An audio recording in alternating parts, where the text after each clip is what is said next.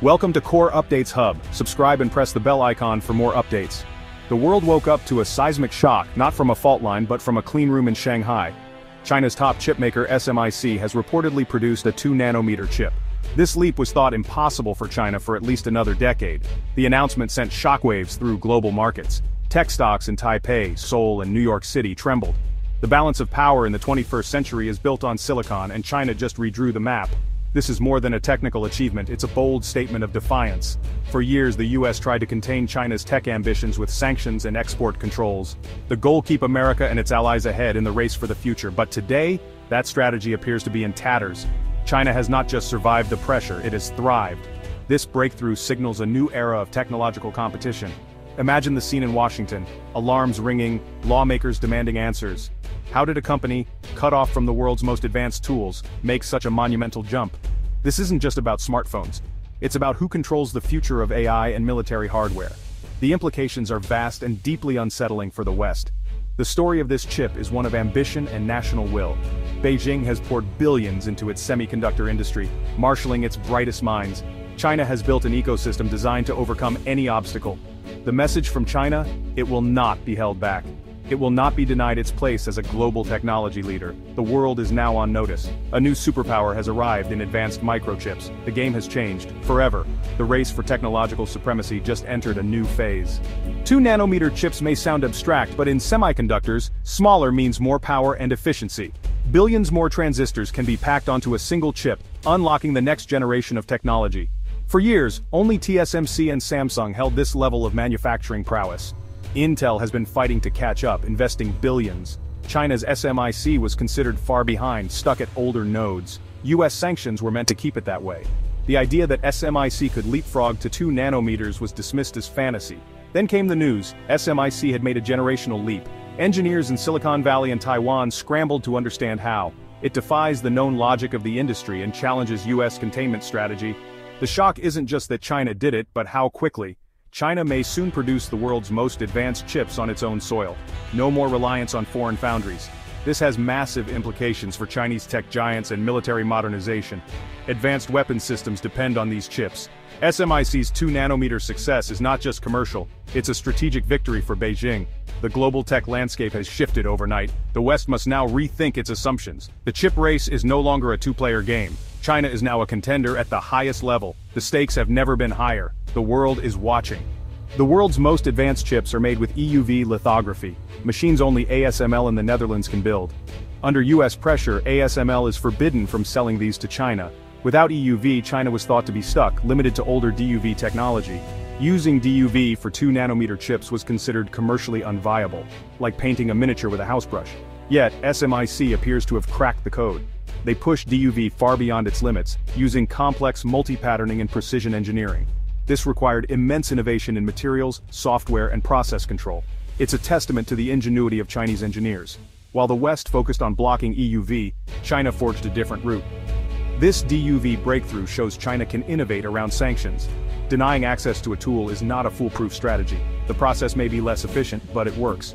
China now has a pathway to high-end chips. Today, not years from now. Western policymakers have been blindsided. What was thought a dead end is now a superhighway for China's ambitions. The rules of the chip game have changed. The U.S. waged a technological blockade against China's tech industry. The entity list blacklisted companies like Huawei and SMIC, cutting them off from critical tech. Washington pressured allies to block sales of advanced equipment and materials. For a time, it seemed to work. SMIC struggled. Huawei's smartphone business was decimated. The West believed it had contained the threat. But China responded with a massive, state-funded drive for self-sufficiency. The semiconductor industry became a top national priority. Billions poured into R&D, and top talent was recruited globally. China built a parallel tech universe, replicating and replacing foreign inputs. This was a national survival strategy. The 2-nanometer chip is the fruit of that effort. SMIC and partners rebuilt the entire supply chain inside China. They developed their own design software, chemicals, and equipment. While the West built walls, China learned to tunnel under them. Sanctions, meant to cripple, became a catalyst for innovation. The blockade failed. China is now stronger and more resilient. The lesson: pressure can breed extraordinary innovation. The West underestimated China's resolve. The chip war has entered a new unpredictable phase. The world must adapt to this new reality. At the heart of this breakthrough is the Huawei-SMIC alliance. a state-sanctioned partnership forged by necessity. Huawei brings world-class chip design. SMIC brings manufacturing muscle. Together, they form a vertically integrated powerhouse. When the U.S. cut off Huawei from foreign foundries, survival demanded collaboration. Beijing pushed the two to work as one, with a singular goal: break the American chokehold. This tight feedback loop allowed co-optimization of design and manufacturing, squeezing every drop of performance from DUV. Unlike the traditional designer-foundry model, this alliance operates with a unified national mission. Technological sovereignty, not just profit, is the goal. This enables risk-taking and long-term investment. The results are clear, from the 7 nanometers chip in 2023 to today's 2 nanometers leap. The partnership has created a self-sustaining ecosystem. Huawei provides demand and advanced designs, SMIC delivers manufacturing. Together they drive the domestic supply chain forward. The flywheel effect is accelerating China's tech progress. The world is witnessing the rise of a true national champion. For decades, semiconductors were dominated by TSMC, Intel, and Samsung. SMIC was seen as a second-tier player, years behind. Sanctions were expected to widen that gap. The 2-nanometer breakthrough shatters that belief. If reports are accurate, SMIC has closed a decade-long deficit in just a few years. TSMC and Samsung are ramping up 2 nanometers production for 2025. Intel is targeting the same. For SMIC to be at this level is monumental. The competitive landscape has changed. There's now a third major contender.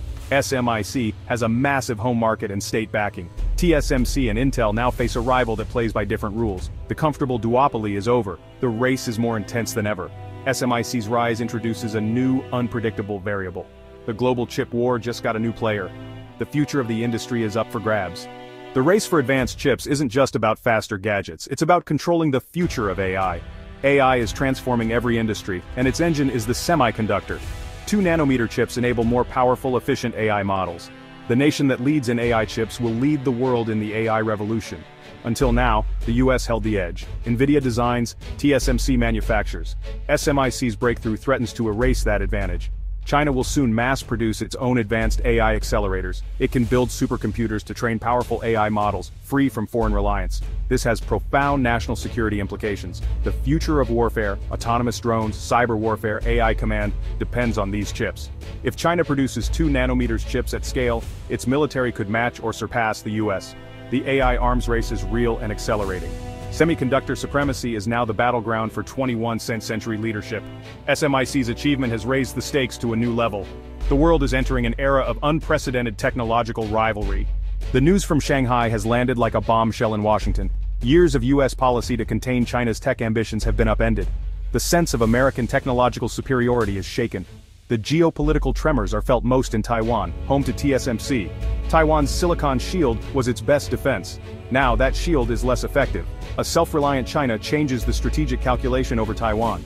Washington will likely push for tougher sanctions and more domestic investment. The tech Cold War is entering a more dangerous phase. The world is watching how the U.S. will respond. The risk of miscalculation is high. China has shown it cannot be contained. The Indo-Pacific's fragile stability is under greater strain. The 2-nanometer breakthrough is stunning, but mass production is a different challenge. Creating a prototype is one thing. Making millions at high quality and low cost is another. The key metric is yield, the percentage of usable chips per wafer. Using DUV for 2 nanometers is prone to errors and low yields. Initial yields may be low, making chips expensive and suitable only for critical uses. Improving yield is slow and requires immense expertise. TSMC's manufacturing discipline is legendary. SMIC faces a steep learning curve. It could take years to reach commercial viability. The immediate threat to TSMC's dominance is limited, but China's determination is clear. They will pour resources into solving yield problems. With a massive domestic market and state backing, SMIC has a long but determined road ahead. The quest for perfection has only just begun.